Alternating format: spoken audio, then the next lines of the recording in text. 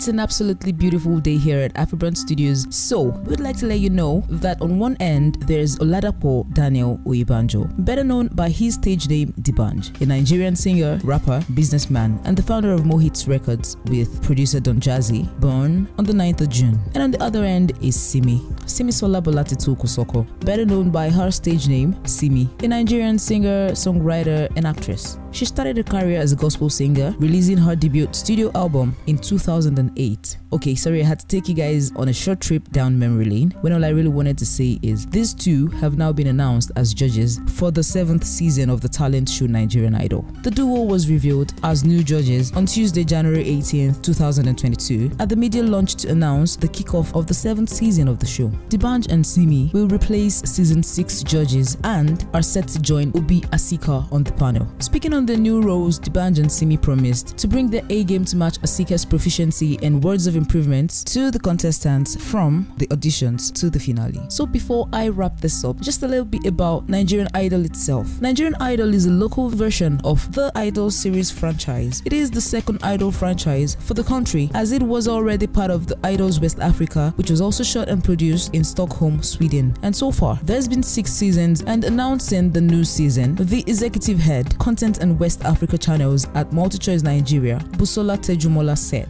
MultiChoice remains committed to promoting and giving young music talents in Nigeria a platform to shine and actualize their dreams. Season 7 promises to be even bigger and more entertaining. So if you believe you have what it takes to be the next Nigerian Idol, be part of the audition starting November 14th. I look forward to seeing you at the top. To have a lovely wait. Remember to subscribe to this channel, Afribrand TV, like, share, and leave your comments in the comment section. Thank you.